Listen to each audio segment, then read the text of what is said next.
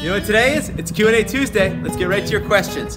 Paula from Facebook asks, I planted garlic 2 weeks ago. The warm weather has them sprouting now. Should I worry about the spring crop?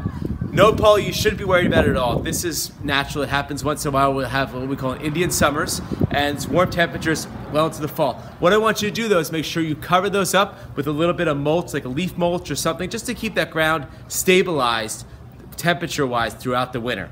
All right, Deborah from Facebook asks, I think the bulb is confused. What will happen this spring?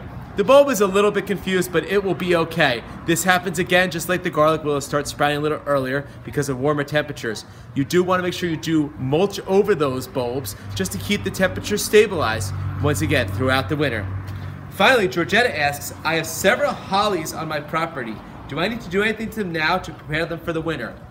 Well, Georgetta, we have had a bit of a drought. So what I'd like to do, and what I recommend with most all our evergreens, our rhododendrons, our azaleas, our arborvitaes, is spray them with something called wilt-proof, especially if you live near the water or you have a spot that gets a lot of wind, because what they will dry out. Wilt-proof is a natural substance, it's organic, and what it does is it actually coats the plant and it keeps it from dehydrating throughout the winter.